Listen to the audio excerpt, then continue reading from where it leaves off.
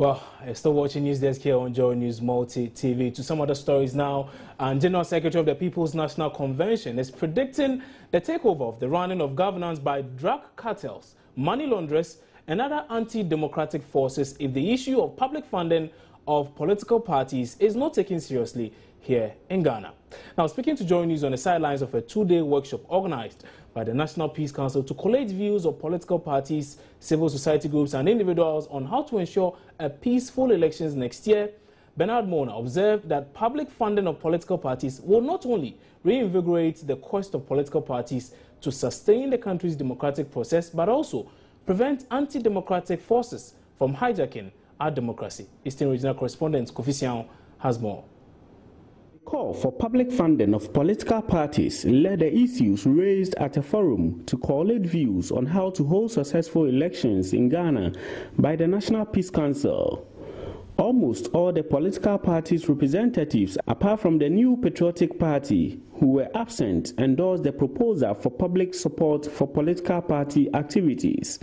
They were mostly of the view that state funding will go a long way to help produce capable leaders who could effectively tackle the development challenges of the country. The PNC's General Secretary, Bernard Mona, who however blamed the two leading political parties, the NDC and the NPP, for not showing much interest in the implementation of the idea, did not rule out the influx of anti-democratic forces if the issue is not seriously looked at. So we in the PNC support strongly the public funding of political parties, and I do believe strongly that it is the way to go. Any other thing will breed corruption. Any other thing will lead to money laundering. It will lead to drug cartels taking over the running of political administration in this country, because the political parties, no matter what, ought to be financed. Who finances them should be a question for all of us to answer. And do you think that is the situation we find ourselves in? I will not be surprised, because the quality of our parliament is suspect. Go to our parliament and look at the caliber of personnel that we have in our parliament. Who says that some of them are not financed by drug barons? Who say that some of them are not financed by money laundering activities? Who say that some of them are not financed by criminal gangs? And I'm saying that in order that our democracy is not hijacked, it is important for us as a collective to look at these issues. Well, we can now speak to Bernard Mona, who is who's General Secretary of the People's National Convention. He joins us over the telephone lines now with someone on this one. Mr. Mona, good morning. But some pretty serious allegations you make there. I mean, can't you elaborate? I was at a forum at the Capital View Hotel in Koforidua, where the National Peace Council invited political parties. And I raised the concern of the lack of public funding of political parties, and that it poses a danger and a threat to our democracy, and in particular, that there is a possibility of drug barons, of money launderers, and above all, criminal groups, gangsters, hijacking our democracy, and that I will not be surprised that it's already taking effect, given the quality that we have in Parliament. Indeed, some of our members of Parliament who cannot express themselves very well, and still they win elections. One wonder on what campaign messages they went on in order to win those seats. It's because they have the resources. Unfortunately, we are unable to monitor and to determine where these resources are coming from. So when you have the resources, you are able to go around, interact with your constituents, ensure that you distribute goodies, and that may be the motivation for which people will vote for you. Mr. Mona, one would say, would it not be too simplistic for you to draw that conclusion? Someone would say it's quite hasty, just to say because someone is rich, he or she wins an election. But there is evidence that some members of our parliament have suffered prison sentences as a result of their involvement in drugs. Can that also be denied? I'm listening to you. It is incontrovertible that some members of our parliament have been found with drugs either inside or outside our country. Some have started prison sentence somewhere else. And so the question then is it not a possibility that drug barons and criminal gangsters can hijack our democracy by sponsoring individuals to go into parliament? And at the end of the day, they will frustrate the passing of legitimate bills in parliament simply because we are in control of our democracy. Is that what is currently happening now? There cannot be doubt that it is a possibility. And my language was very clear that it is a possibility.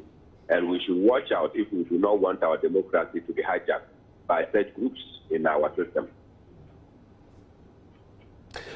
Again, you mentioned the caliber of MP. So by this, I'm supposing that this is what you are alluding to. Now, could I by that say that you are disappointed in the caliber of MPs we have here in the country? Obviously, you go to parliament and you listen to the quality of debate sometimes, and you are wondering whether indeed this is the kind of persons we have voted for to go to parliament to discuss serious matters. They take it on the trivia and allow sensitive issues that border on the lives of our people, issues that will lead to particularly transformation of policy in this country. How many times have we debated the agricultural policy of our nation? How many times have we debated the quality of education that we have? How many times have we debated the doctor population ratio in this country? Obviously, I do not see that debates are centered on that one. It is about the transient issues that we largely engage ourselves with. And I'm saying that all these things have affected the quality of delivery by government, because largely, if Parliament is not up to the task, if Parliament is not debating the critical issues that affect all of us, then it means that the issues that ought to be brought to the attention or to be addressed by government, those issues will not be addressed. Personally, I am not an excited person with the kind of policy debates that characterize our parliament. So speaking of that, I mean, has that always been the trend since 1992 up until now? What has really changed? I have said that the 1992 to 1996 parliament, if you want, you can say 93 to the 97 parliament, have been the best parliament that I have seen in this country.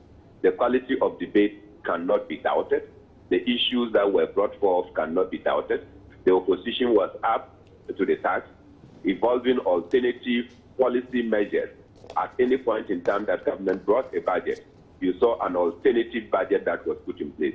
Anytime there was a state of nation address, you saw a qualitative state of the nation address, the opposite.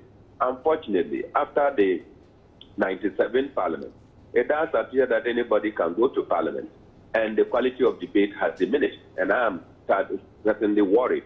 I'm sure that for those of you who have been avid watchers of our democracy, you will concur with me that 1993, 1997 parliament were one of the best. After that, our parliament has been nothing but just representative. So essentially, the current crop of parliamentarians we have are just a waste of the government's purse. They're just wasting our money. You cannot conclude that by saying that all of them. There are some few that are doing well and discharging their mandate, but a large chunk of our parliament certainly is not up to the task.